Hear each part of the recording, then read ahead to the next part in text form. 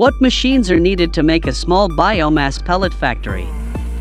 How much does a wood pellet maker cost? This question depends on the size of the factory you want and the availability of your local raw materials, because some equipment is optional, according to different situations. Some need to be purchased, some do not need to be purchased, and some can be purchased by yourself, according to the configuration of a single production line and automatic online and offline transmission.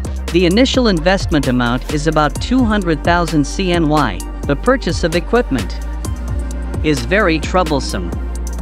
If you buy low-quality equipment cheaply, and it will break after 1 to 2 years of use, then it is definitely not cost-effective. If you just want to set up a small workshop or produce the pellets for your own use, the minimum estimate is 50,000 CNY. A larger factory, about 2 to 3 million CNY. 1.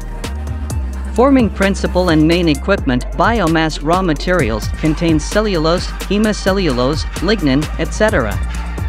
Due to the relatively loose structure and low density, when subjected to external force, the raw material will undergo rearrangement, mechanical deformation, elastic deformation, and plastic deformation stages. The density increases. Major equipment: 1. Cyclone dust collector, 2. Raw material warehouse, 3. Dust hood, 4. Biomass pellet machine, 5. Bucket elevator, 6. Granulator silo, 7. Cooler, 8. Vibrating screen, 9. Finished product warehouse, 2.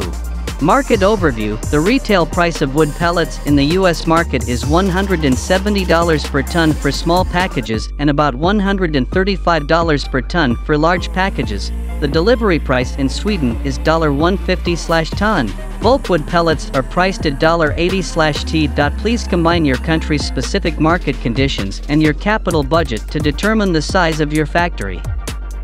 If you are not very professional in this area, please consult us. Our biomass pellet production line is of excellent quality and will determine the size of your plant based on your actual situation, so that every penny you spend will make the most of it.